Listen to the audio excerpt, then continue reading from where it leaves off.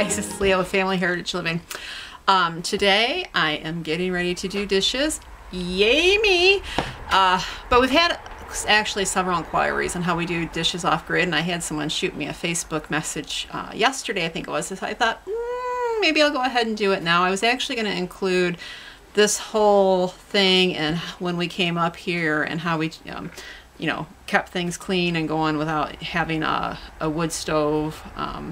And I was going to include how we do it now, but I think I'm just going to go ahead and show you how we do dishes now off grid. It's not real exciting, it's pretty basic, and it's actually the way I've been doing it since even before we were technically completely off grid, because it's the way we did it when we lived down in southern Michigan in our gridded home. So this is it. Again, you know, it's not real thrilling or anything. I mean, it's really basic, but it is a necessity of life. You have to be able to wash your dishes, and being in a rhythm is really important, at least for me, because if I get out of rhythm, it just takes me forever to get back into it. Lots of times when we're doing a video, you will hear like this hissing in the background, because for the past 13 years almost or so, I have constantly had hot water pans going on in the background. That's to do our washing with, our bathing, to do laundry. You know, it's not really a big deal in the winter because the stove's rolling all the time to warm the house. So that's just, you know, it's just an extended arm. It's using our resources that's already there for another job, so we don't have to use other fuel to heat the water. And it's just, I don't know, it's just the way we do it, and it's just the way we've grown accustomed to. I'm sure there's a better way out there. I'm sure somebody else off grid says, well, this is a better way and it works for them, but for us, this is what we do. We almost always have 20 gallons of water in pans, and then I have a 5-gallon reservoir. I do dishes most successfully once a day. If I miss a day, it is a horror trying to catch up, and if I try to do it, because of my schedule with everything else that I'm doing, if I try to do it more than once a day, it actually seems like more work. It's because, you know, I don't have running hot water. And down south, I did not have running hot water either, but I did have running cold water. And it's amazing what a difference that makes when you have at least running water. So if I do dishes, it's not just a simple thing as, you know, draining your sink and washing out your pan and stuff. You got to go through the whole, take the water out, dump it out where it belongs, wash out the pan process again. And it just seems to add on. So once a day for me, for the most part, unless I'm doing a lot of cooking, then I really have no choice but to do it more than once. Cannot emphasize enough the dangers of boiling hot water. In warming water like this, it does boil. Now you can get your hot water heater super hot, and that can be dangerous too. You know, people have gotten burned severely with it. But because it is something that we do all the time, and it's something that I do not become relaxed with. I make sure that when I'm moving hot water, that I have nobody around me. That doesn't, not just the little ones, but the big ones too, and the animals. First off, I don't want to end up dropping water on them and scalding them, and I don't want to end up tripping over somebody and scalding myself. I mean, it's just, you just really need to be super careful. I have gotten burned a lot. Carelessness on my part when it comes to checking to see what the water's boiling. When you raise these lids, you need to raise them away from you. But there have been times where, you know, I got preoccupied and I lifted it right up, and it had been on a rolling boil, and that steam comes up and burns you. And so that's why, you know, it's carelessness there, and that's why I make sure that nobody's around me when I'm moving water, because you can get careless, but I just try ultra hard not to get careless with other people. If it's yourself, what do you do? This is my water pitcher. I don't even know where I got it. I think we got it from an antique store. Look inside there. Is that side? Can you get that so you can see inside there? This is from, it's a lovely orange color from the heavy mineral in our old water down south. Our water was so bad down south, it was really, really pathetic.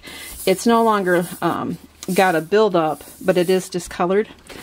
And you can see in here we have artesian well water for this, but even with that over time, just like you would see if you could open up your hot water heater, you would see a mineral buildup within there, just because there is minerals naturally. And I'm not going to wash my water pans every day. So some people say, ooh, just wash it. Well, you know, again, these are going like almost non-stop. If the stove is on, I almost have at least the pans going for, you know, almost all day. Sometimes the hissing will get to me and I'll take them off, or if I don't have any need for the hot water at the time, but most of the time they're just, we've got pans going.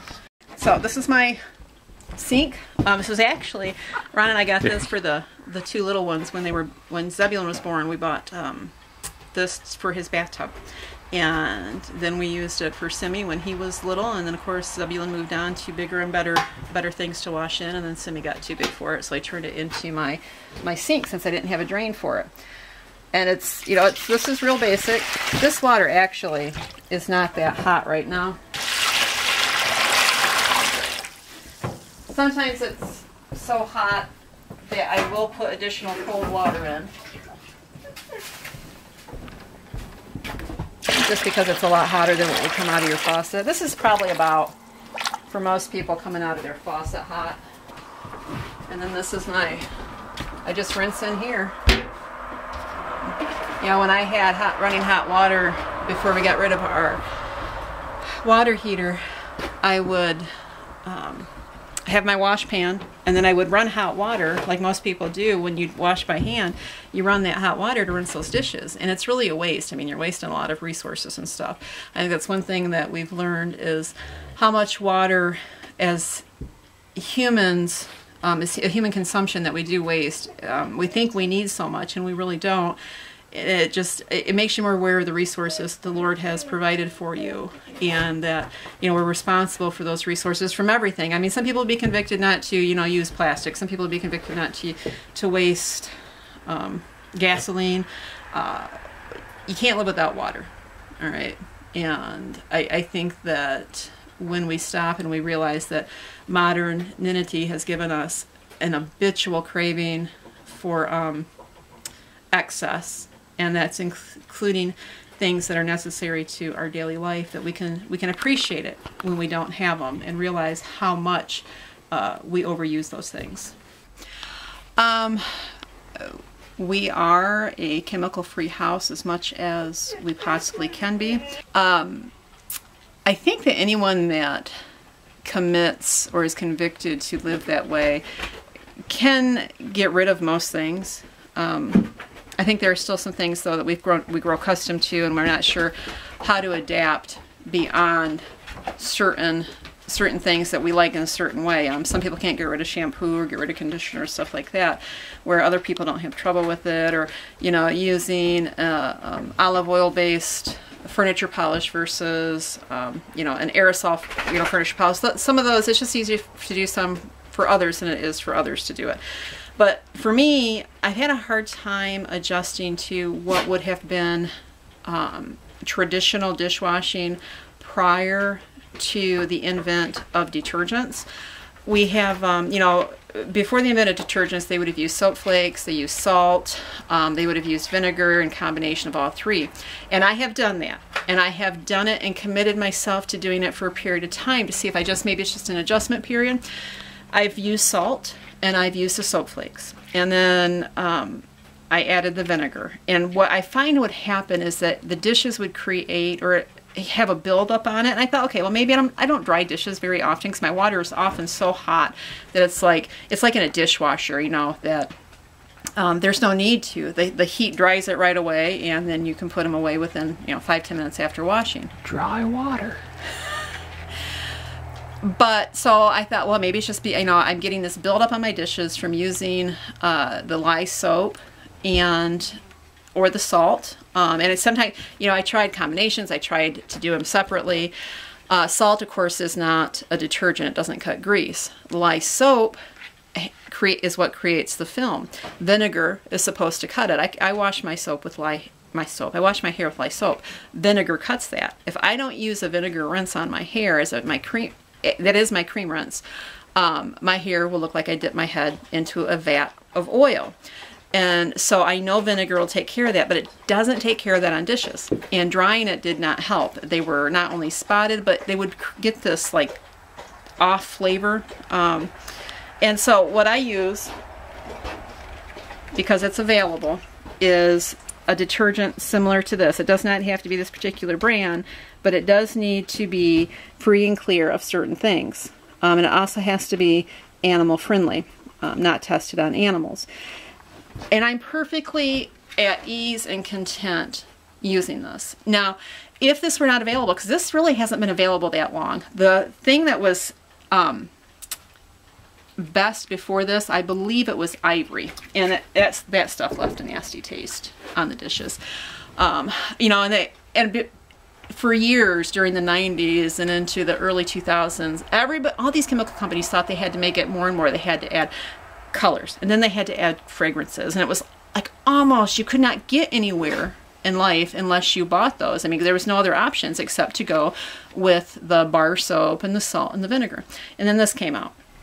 I'm totally happy with it. I have no problem using it. If it were not available, I would adapt. I would force myself to adapt. Somehow I would do more research. I can't imagine there was other options for dishwashing outside of the soap flakes, outside of the bar soap, outside of using salt as a scouring, and outside of using a vinegar rinse. If there is, I haven't seen it, and I have, you know, done research on this to find out what they possibly could have used. You know, different temperatures of water, everything can change that, but I never found a variation for it. So that this is what I use to wash my hair with, and this is what we bathe with. And I've even used this for dishes, but because it is a Castile soap, which is what, you know, lots of bar soaps are, it gives the same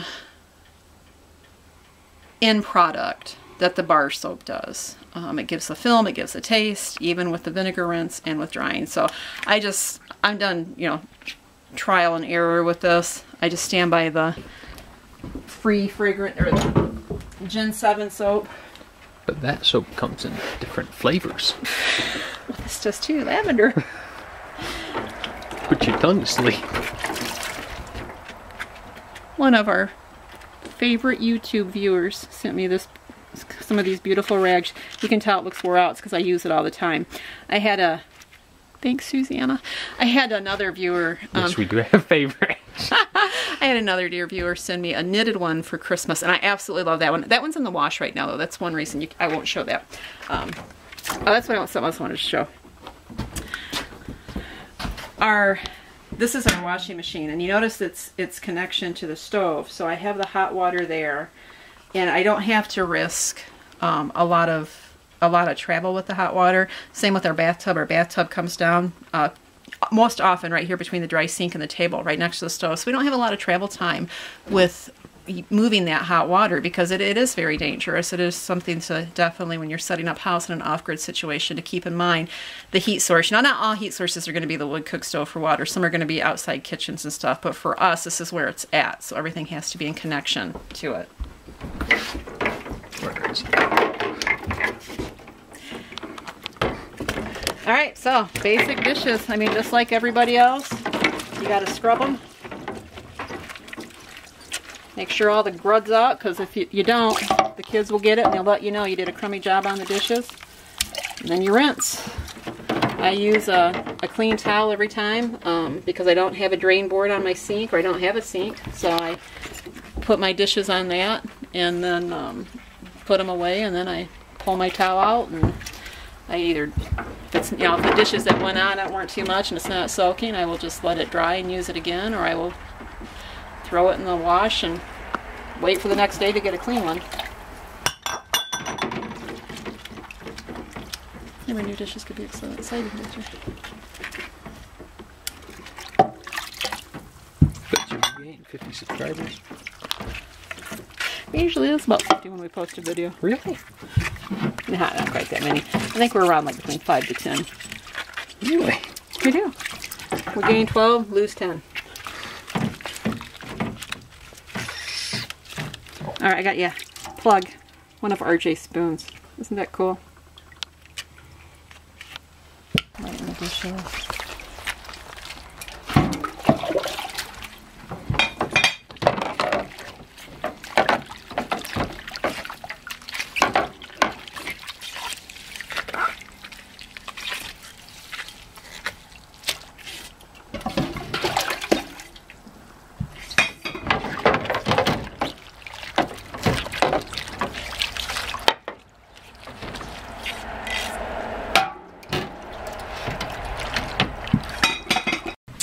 All right, so that was it, and I hope you guys enjoyed. If you have any questions, please let us know in the comments below. Thanks. God bless.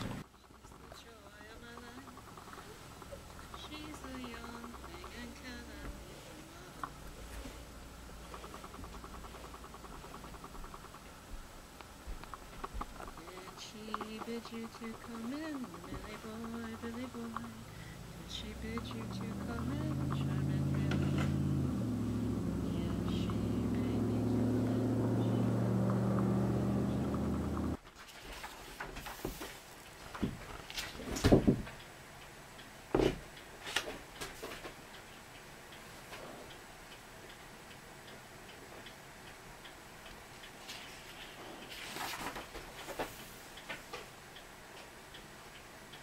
I've been looking years for that recipe.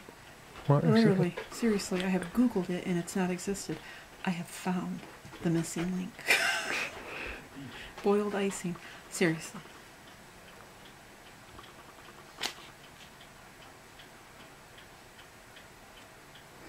And we caught it live.